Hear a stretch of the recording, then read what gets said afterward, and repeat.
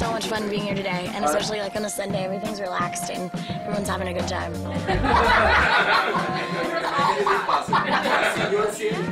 Actually, I think I'm having more fun than I expected.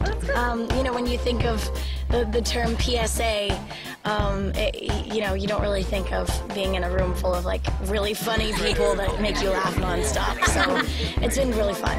It's been really fun. The character that I play is, her name is Jasmine, and she had just learned what the census can do for our community in her school. So basically she comes home to this conversation that they're having at this party, and she's very well educated on it. And I think the census and the fact that some of the people weren't going to sign it was really kind of touching her, because it was going to affect her future.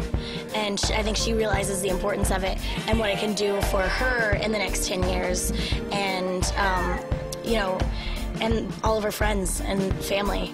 Before 1980, Latinos weren't even counted as a separate ethnic group for the census. I mean, we were considered a part of the white group.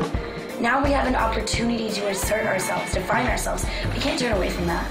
The way that the census forms impact our future is through, you know, like one of my lines said, funding and education. There's tons of places like schools that are overcrowded and hospitals that are overwhelmed. And I mean, that's just like two reasons why I just want to start early and like help influence kids understand the importance to help their parents sign the census forms. And so, because ultimately it's a decision that you make to better your future.